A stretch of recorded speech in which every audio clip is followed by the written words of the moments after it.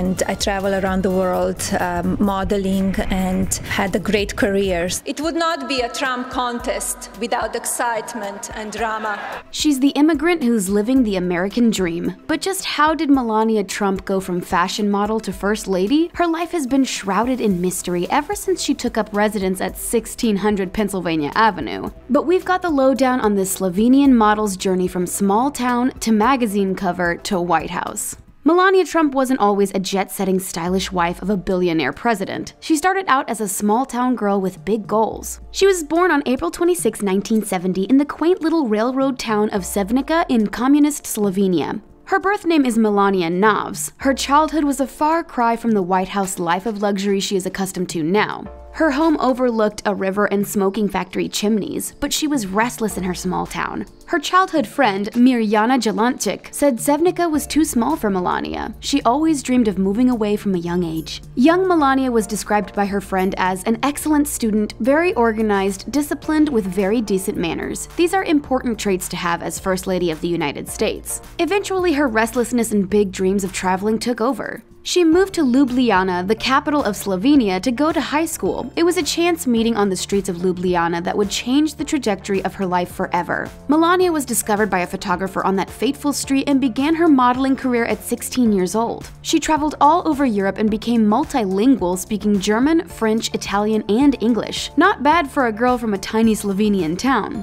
The photographer who discovered Melania all those years ago still remembers how tall she was. Stane Jerko was struck by her beauty, but she did not smile very much even then. Stane believes it was because she was shy and scared, but she broke from her cage of shyness and went into the photographer's studio. That was the beginning of a whole new world of opportunities for this young dreamer with big hopes for the future. After she got a taste of the possibilities out there, she changed her name to Melania Nas and crossed the border into the United States, starting a new life in New York City in 1996.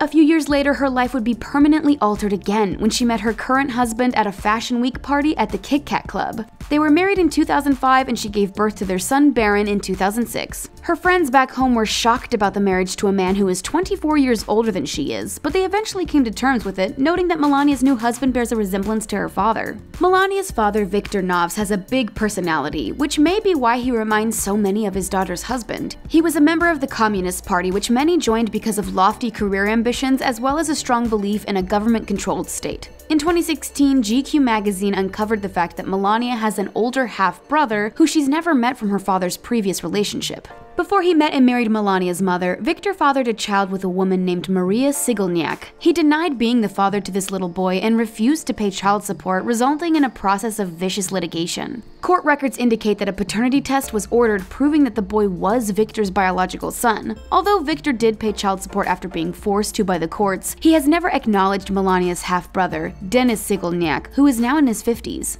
Denis's mother passed away in a town called Rasnik, where he now lives in a tiny apartment. He told GQ that he wouldn't mind meeting his sisters Melania and Inez, but has been afraid to reach out to the Navs family. At first, Melania denied this story to the GQ reporter, but after she saw the court documents proving the validity of Denis's account, she claimed she knew all about it. She wrote that she's known about this for years and asked that her father's privacy be respected. Melania's mother, Amalia, was a resourceful woman who started out harvesting red onions on her family's farm. She eventually went on to work in the town's textile factory. It was very important to her that her daughters dressed to impress, so she would sew Melania and her sister's clothes after work. It only makes sense that Melania would be obsessed with fashion in her teen and adult years. She and her older sister Inez turned heads for their clothes and makeup. She listened to The Cure and Metallica and loved hanging out at the local Horses Trail bar with other pop music fans in Ljubljana. After high school, Melania dropped out of architecture school. Her Facebook page says that she obtained a degree from a university in Slovenia. However, she later changed her story in a newer bio, according to NBC. Her 2016 bio stated that she paused her studies to advance her modeling career in Milan and Paris, but does not mention whether or not she got her degree. Melania's University of Ljubljana professor, Blaž Matija Vogelnik, told NBC News that she did not complete her studies and that she hadn't finished university, at least not in Ljubljana. But she's certainly not the first one ever to beef up her resume and credentials with a few alternative facts. Melania's first real photo shoot was in 1987. Photographer Stane Jericho recalls her bringing in a bunch of clothes for the shoot. She was shy but followed directions well. Jericho thought she had a future in front of the camera. 2 weeks later, she did a barefoot, black and white catalog shoot with the same photographer. The barefoot look was not a style choice. Jericho just didn't have any shoes big enough to fit her size 9 feet. He had no choice but to take the pictures without shoes. Jericho joked about Melania's feet, saying, "When you live on big feet, you live big." That certainly has proven true for Melania. In 1992, Melania won second place in a modeling contest called Slovenian Look of the Year. After that, she decided to head to Europe to invest in her modeling career. After Melania arrived in Milan and Paris, she cut ties with her old life and began anew. Her friends claimed they didn't hear from her after that, saying she cut the line behind her and started to live another life. In 1996, Melania's agent Zampoli helped her get an American modeling contract and a visa. She headed for America with high hopes, but modeling in New York was not easy. While she was only 26, that's considered old by fashion industry standards. Modeling in your late 20s can be frustrating for models, Melania's old roommate Atanian shared, adding, "It's not a friendly industry to models of that age." Her roommate said Melania was frustrated over not getting enough work. She would wonder why a photographer picked someone else instead of her. Melania lost jobs to younger models and struggled to work on a daily, consistent basis. She would audition all the time but failed to book the gigs she wanted. This was a hard pill for her to swallow after her modeling success in Europe.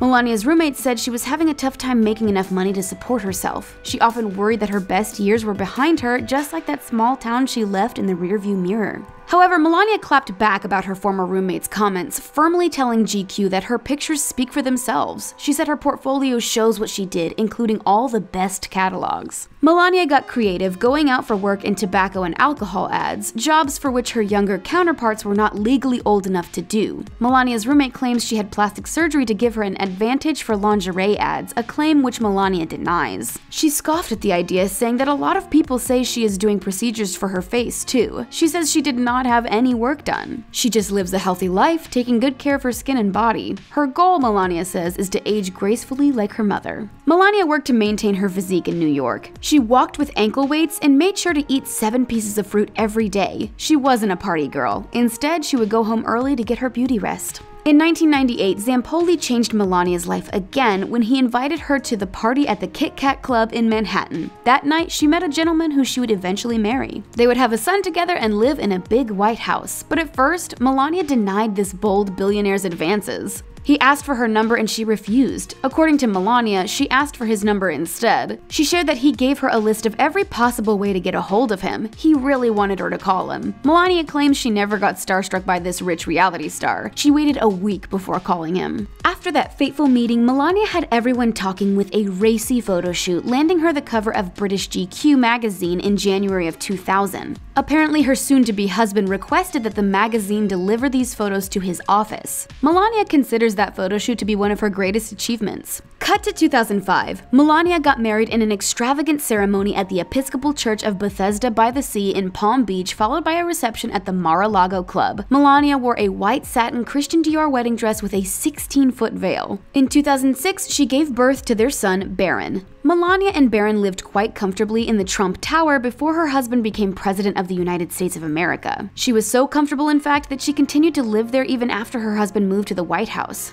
Melania tried her hand at entrepreneurship with a jewelry line that she sold on QVC. Unfortunately, the relationship didn't last. After that, Melania created a skincare line. But that business venture ended in a lawsuit. Melania sued her business partner for $50 million when the venture failed. The suit was later settled out of court. Now, as the first foreign-born First Lady of the United States since Louisa Adams in 1825, Melania lives a private life with only a select few people allowed to be a part of her inner circle. Aside from making statements with her wardrobe such as the famous "I don't care, do you" jacket, Melania is content to remain hush-hush about her life in the White House. That's about to change with the new unauthorized biography about her life as the First Lady titled Free Melania. This book reveals that Melania has her own separate bedroom in the White House. It goes into detail about that infamous hand slap on the tarmac in Tel Aviv. This tell-all biography even revealed that the Trumps were thinking about getting a dog at one point. Melania went so far as to research different dog breeds. Ultimately, they decided against a canine companion for the White House. Many people think that Melania is a prisoner to her marriage and the presidency. That's how the hashtag Free Melania came about.